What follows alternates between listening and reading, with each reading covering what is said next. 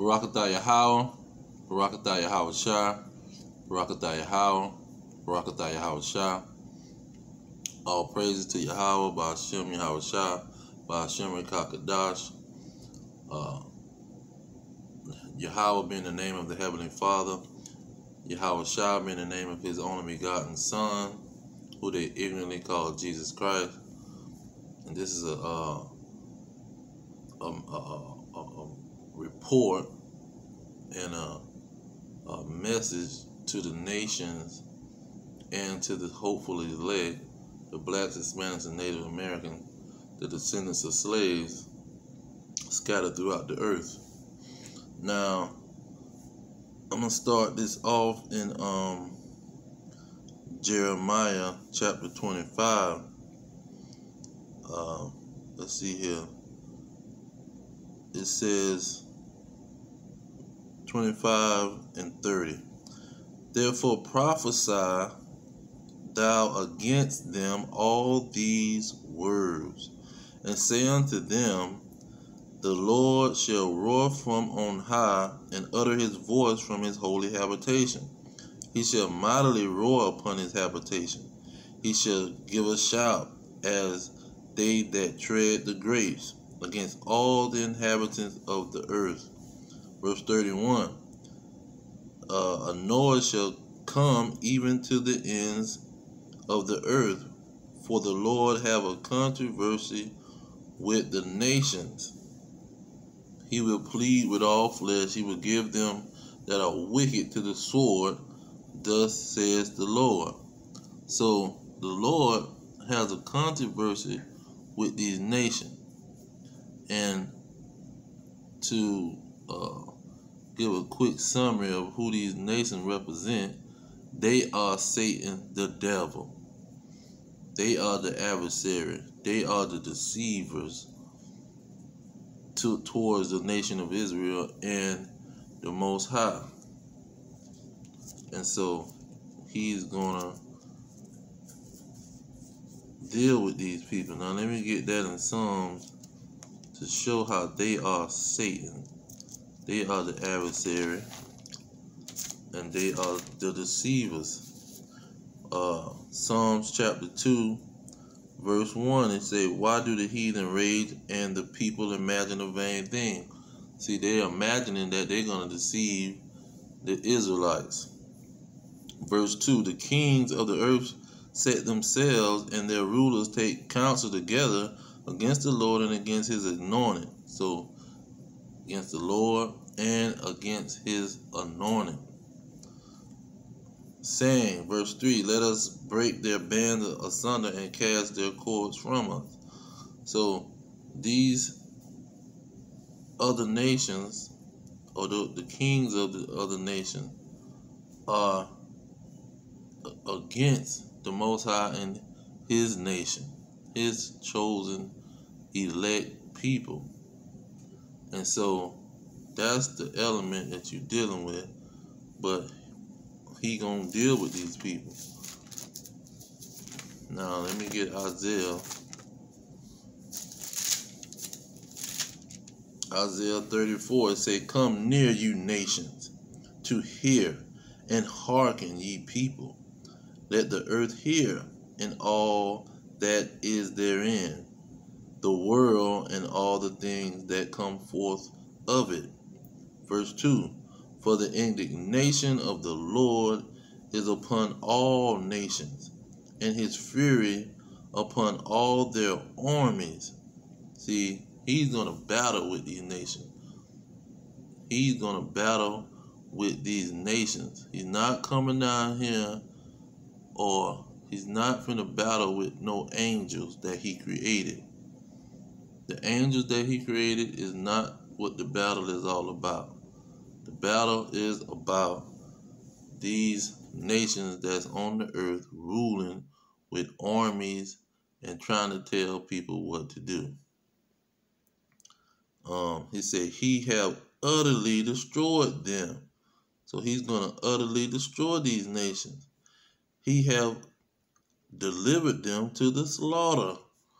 He's going to slaughter you nations that's coming against the Israelites and against him. Verse 3, their slain also shall be cast out, and their stink shall come up out of their carcasses, and the mountains shall be melted with their blood. You see, that's what the Most High is going to do to these nations. He is going to destroy these nations.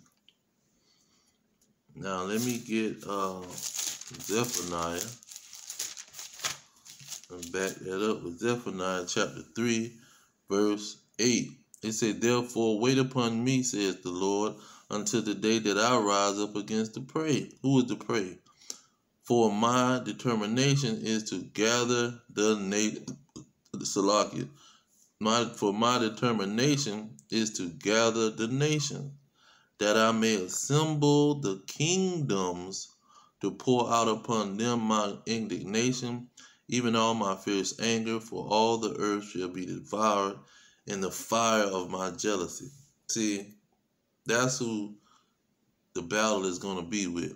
Not no fallen angel named Satan. No. The nations are Satan. The nations are the devil, the deceivers. Okay, let's go to Daniel, because Daniel debunks all that misunderstanding that they got out of Revelation, because Revelation was talking about the nation. Daniel 2:44, it say, in the days of these kings shall the God of heaven set up a kingdom, which shall never be destroyed, and the kingdom shall not be left to other people, but it shall break in pieces and consume all these kingdoms, and it shall stand forever. See, he summed it up in a nutshell. That's what's going to happen. And then Daniel chapter 12. Let's see if they're going to come and have a battle with angels. Chapter 12, verse 1. And at that time shall Michael stand up, the great prince, which standeth for the children of your people. Talking to Daniel. The angel talking to Daniel. And there shall be a time of trouble, since as never was since there was a nation, even to the same time. And at that time thy people, your people, Daniel, shall be delivered, every one that shall be found in the book. So only the righteous ones that's found in the book, they're going to be delivered. So you go to Revelation, I'm thinking chapter 20, it tells you that those sinners is not going to be written in the book, and those who take the mark of the beast is not going to be written in the book. But the Israelites that reject the mark of the beast and pretty much the mark of Satan, the devil, the mark of these governments demanding them and giving them ultimatums to do whatever they want them to do, or they won't be able to participate in that kingdom. Whoever consent to these nations, these devils, you see, these Satans, adversaries of God, whoever submit to them or consent to them, they won't be delivered. They will be destroyed right along with the nation, Satan, the devil. Now, let's see here. Do I want to get that allegory? So the second coming is right there. It's talking about the nation. Oh, the other second coming verse. Let's see here. Joel chapter 3, verse 2, it says, and I will gather all nations. See, it's about the nation. And will bring them down into the valley of Jehoshaphat. That's the judgment, the valley of judgment, because Jehoshaphat meant that God was going to judge. It says, and will plead with them there for my people, my people, my people. See, not all the nations and not some freaking religion that so-called believe on the Savior. Has nothing to do with that. It's about his people that he chose.